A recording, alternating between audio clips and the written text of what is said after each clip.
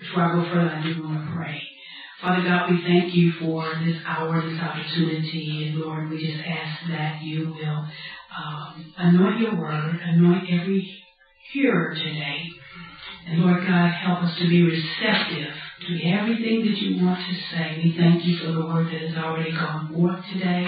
We thank you, Father, for deliverance. We thank you, Jesus, that you came to set the captive free. So we ask, God, that you would take us further now in your word.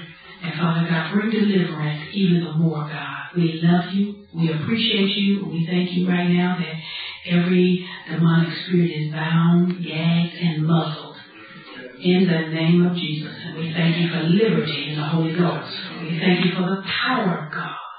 We thank you for the love of God, the mercy of God, the goodness of God. Oh, God, we love you. We appreciate you now. So, Father God, you have your way. Holy Spirit, take full control. And Lord, we thank you now. In Jesus' name we pray. Amen. If you have your Bibles, turn over to Isaiah 59, verses 1 through 8. I'm going to read there. Then we're going to Luke chapter 10, verse 19. And I'll read the scripture from there. Okay. Isaiah 59, verses 1 through 8. And again, the title is Exposing and Defeating the Scorpion's Sting.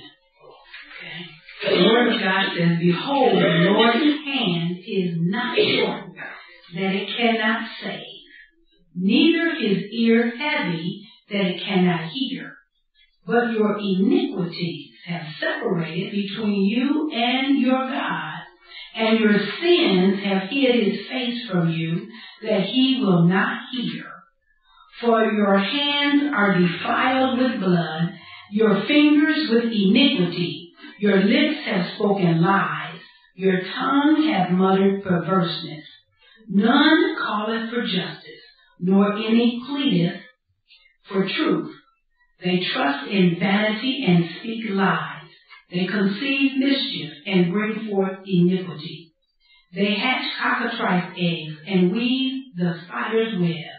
He that eateth of their eggs dieth, and that which is crushed breaketh out into a viper. Their webs shall not